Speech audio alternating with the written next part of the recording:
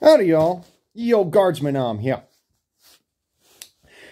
In case you haven't noticed, we have a dictator and thief who has decided to go and tell you what you can and cannot do with your own personal property. On top of this, we have the mainstream mislead you going out there and telling you that people in construction vests are someone to be afraid of because you don't know whether or not they're a terrorist, like in New York.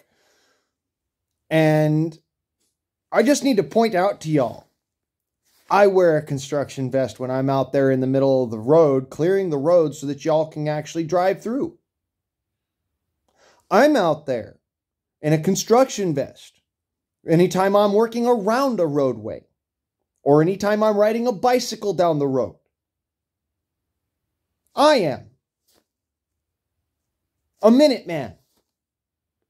The militia wear construction vests in order to protect themselves from undue harm. So do construction workers, so do electricians, so do every other motherfucker that's in the middle of the road.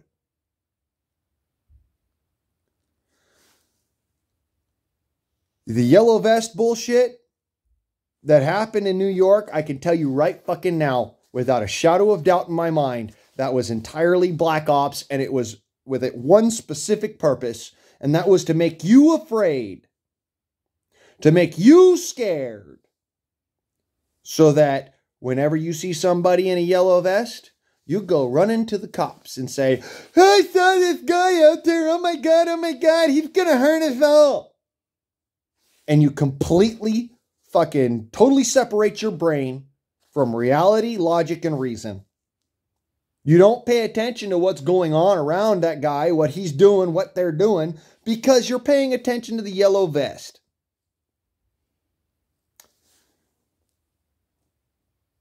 Does this ring a bell to any of you?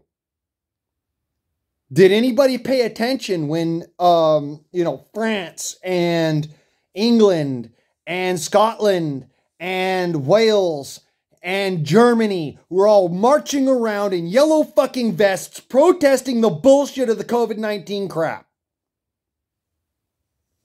Were any of you paying attention? Because I was. This is why they're targeting the yellow vest thing. This is why that is even in that particular media fucking mislead you crap. Is because they are interested specifically in taking away your ability to protect yourself.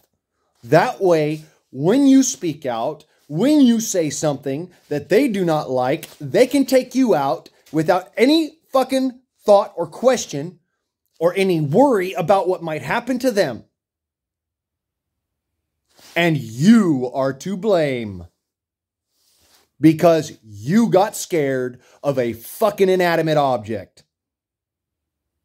Welcome to your own hell that you made. And if you don't like what I have to say, too fucking bad. Buck up, Buttercup, and fucking listen to the reality and the logic that is coming at you. Because this is the situation. You have screwed yourselves. You have made it possible. Stop being afraid, reach down for a bigger set of fucking balls, and grow the fuck up.